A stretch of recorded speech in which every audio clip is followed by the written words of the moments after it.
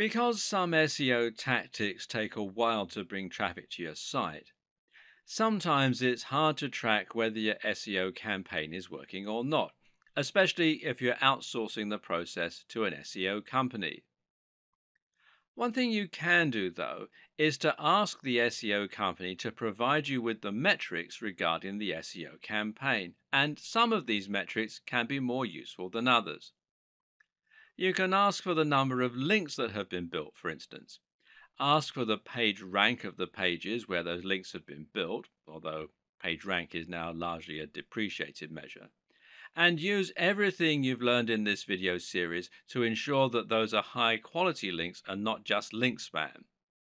You need to think about long-term results, not a short-term boost.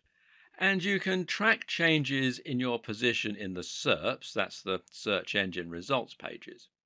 Many SEO companies will use tracking software which lets them see your site climbing the rankings for different terms over time.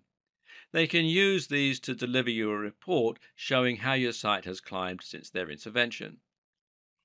If you're handling your own SEO, you might still choose to use a tracking tool in order to keep an eye on your success over time and ensure that your efforts are getting results. But what does any of this tell you?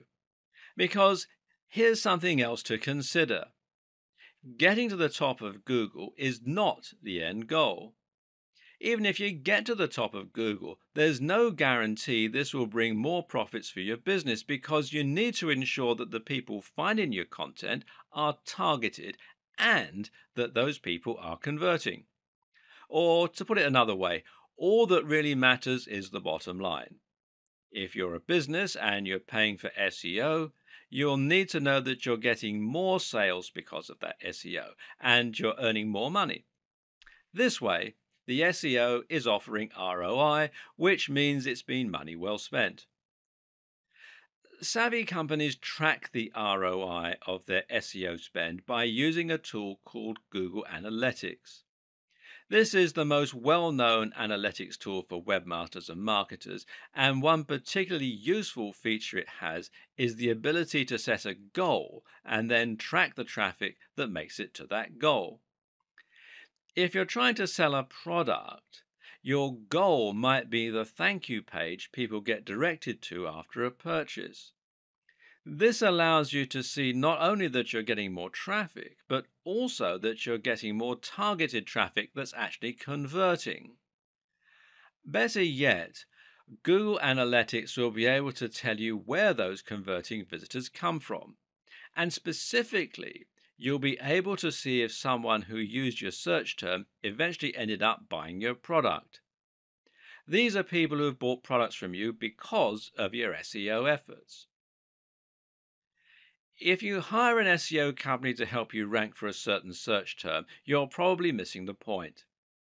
A better way to approach this is to hire an SEO company to help you increase your profits or your brand awareness.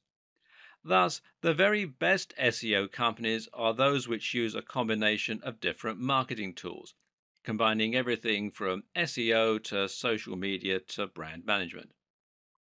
Part of this is choosing the right search terms.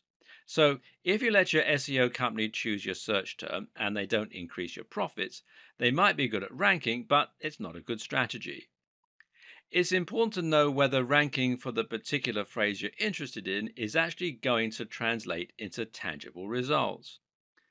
The same is true if you're doing SEO on your own. And one way you can check how successful your SEO is likely to be before you spend lots of time and/or money on it is to use PPC. PPC is, of course, pay-per-click. This is a type of advertising that involves paying each time someone clicks on an advert and visits your site. The two most popular PPC choices right now are Google AdWords and Facebook ads. It's equally important that you use analytics in your own SEO campaigns for the very same reasons. Good SEO is about constant iteration and seeing which actions are having the best impact on your tracking. Struggling to rank for a certain term? Then you can consider aiming for another one. Finding that people from an unexpected search term are converting more highly than those from other search terms? Then it might be time to switch gear and start trying to rank for that phrase instead. Setting up Google Analytics is thankfully rather simple. First, you need to head over to Google Analytics, which is google.com/analytics. And then you'll need to add a small tracking code to each page of your site. If you're using WordPress, you can also use a plugin to do this. Then you can set up your view, which will let you choose which stats you want to look at. Some useful things to look at here are your audience overview, and this is key data regarding who is looking at your site, which can help you to better target specific demographics. Acquisition, this is where your traffic's coming from. Real time, which shows you how many people are on your site right now. And the aforementioned goals.